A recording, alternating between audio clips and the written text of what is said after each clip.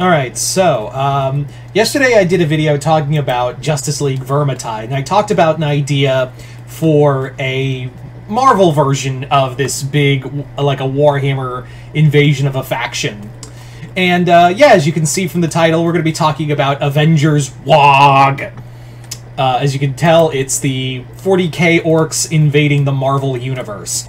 I had a lot of fun doing Justice League Justice League Vermintide. I was like, yeah, I want to do another one, but this time around, I want to do it with the orcs. You know, I want to have I want to have one with the boys. Anyway, so let's get started with the video. So the story begins with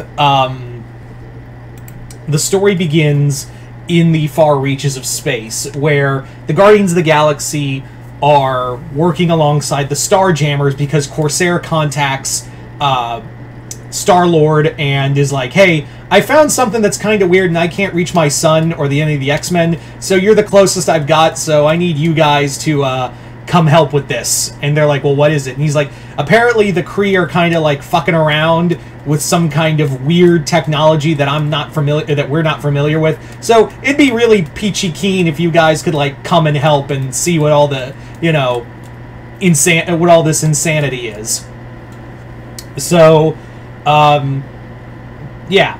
So the Starjammers and the Guardians team up. They head out and find that the Kree have been experimenting with unknown technology that opens up a portal to that has been opening up portals to other places. And they're like, well, great, that's multiverse stuff, and we don't know how to deal with that.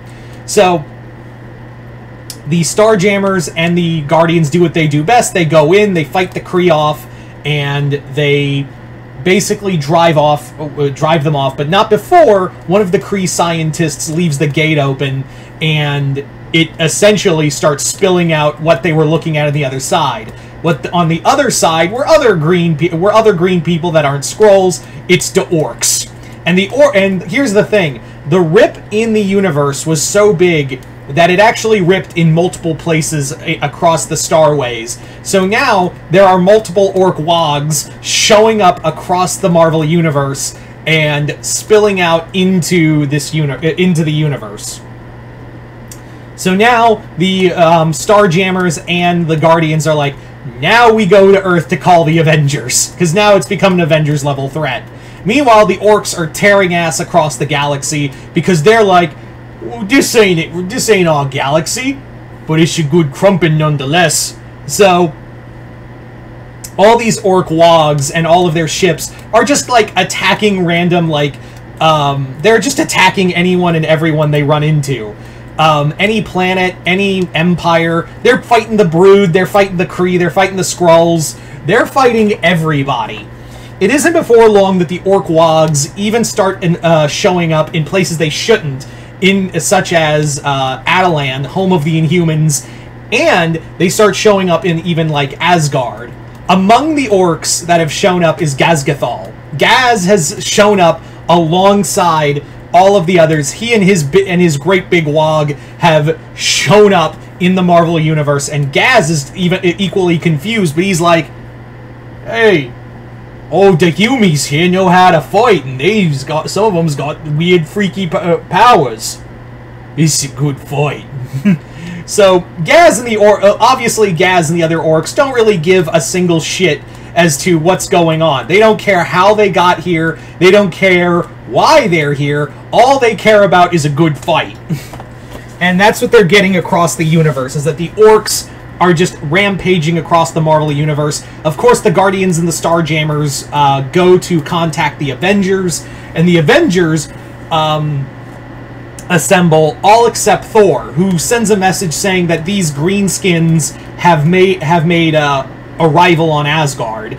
And among them, Gazgathal is on Asgard, and the orcs are actually fighting everyone. And the Asgardians know what orcs are. They're very well aware. They've fought orcs before, but these aren't like your typical orcs.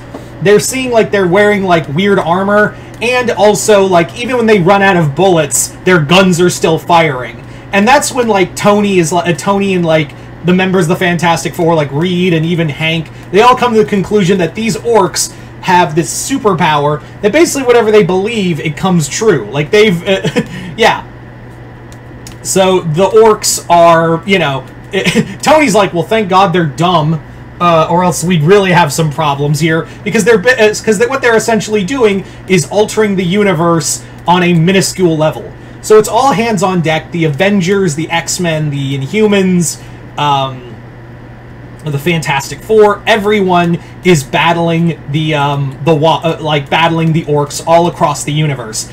But the thing of it is that the orcs have numbers on their side. They just have endless swaths of numbers that are just keep spilling in and more. And no matter how many orcs they kill, it seems like even more pop up, sometimes even stronger than before. These guys just aren't going away. There's nothing they can really do that is really like being able to drive them off no matter what. So you have like the eggheads, of course, like Hank, Tony, Reed, T'Challa. All of them are trying their best to like figure out how to stop this orc reproduction. The orcs have when the orcs reach Wakanda, they really love Wakanda because they're like, you know, these cat humies is really hard to, you know, we're trying to take over their little country, but we just can't get in there. And the orcs just keep coming, like, even in far greater numbers, more and more, but Wakanda still, like, tries their best to hold firm against the green tide. Atlantis, Namor is battling orcs, and even he's like, they shouldn't be able to breathe. Like, how, they don't have any gills, they just believe they're underwater, like, they can breathe underwater. And they... and also, Namor really hates the whole thing of being called fishy boys. Then you also have others like the Hulk, who the orcs believe is like another orc. Because he's green, so they believe, oh, he's another orc. And they actually, since he's so big, and actually like the Hulk kills a war boss, the orcs who see him are like, well, you the boss now. You tell us what to do. And Hulk is like, Hulk, not your boss. He's like, yeah. And the thing of it is, since this is like Savage Hulk, and like how he's speaking, the orcs are like easy to understand. And is like, Hulk, not orc. He's like, course ya, you're green like us, mate. Yous is all like big and green, and we's big and green, and you like to fight, right? And Hulk is like, Hulk like fight? He's like, yeah. So you're our boss. And Hulk like, Hulk. You Hulk's friends? And they're like, yeah, I guess so, if that's what you want us to be, boss. And so Hulk goes, Hulk now war boss. And they like get him all this like gear, like a scrap metal version of his World Breaker costume, and the Hulk is now a war boss, and now like leads his own band of his own Waaagh. And when Hulk comes to fight other orcs with his own war band, Hulk goes, Hulk Waaagh! And even the orcs who follow him go, Orc Smash! So, yeah, Hulk's now a war boss.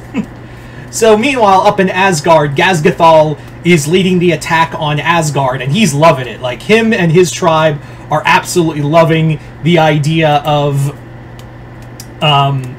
trying to take over, try to conquer Asgard, because these gaudy humies know how to fight. And the one that Gaz really wants to fight is Thor. So we get a one-on-one with Thor and Gazgathal,